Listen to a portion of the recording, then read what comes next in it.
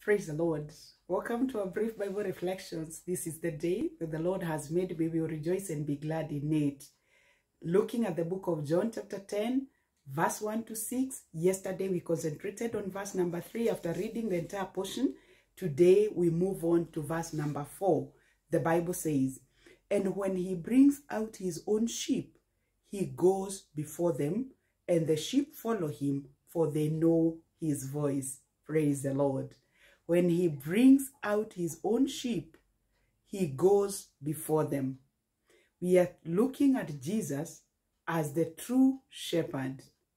Yesterday we said that the sheep hear his voice, and his voice is calling each and every sheep by name.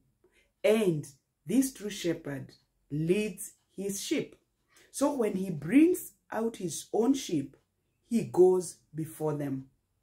Want us to concentrate on the fact that Jesus Christ as the true shepherd will always go before you.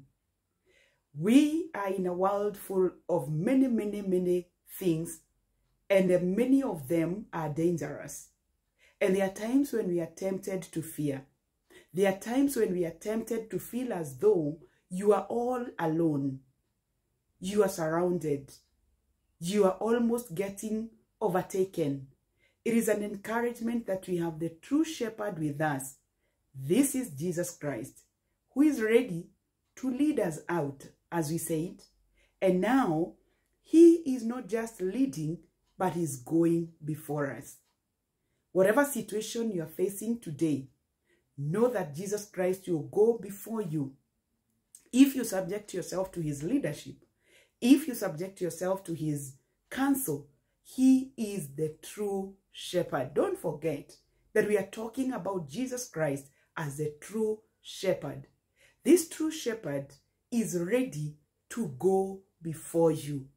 Are you feeling lonely? Are you feeling as though you have been forsaken? The true shepherd, our Lord and Savior Jesus Christ, is ready to go before you. When he goes before you, we have the assurance that he is ready to clear any obstacle before you. He's ready to contend with any situation before you. And as you follow his footsteps, you need not to be afraid. You need not to worry. He will go before you. Going before us gives us the assurance that we shall overcome. When Christ is before us, we have this confidence that there is nothing that can hinder us from experiencing the love of God. Going before us is a confirmation that anything that may be out there to harm us, our Lord and Savior Jesus Christ, the true shepherd, will handle it.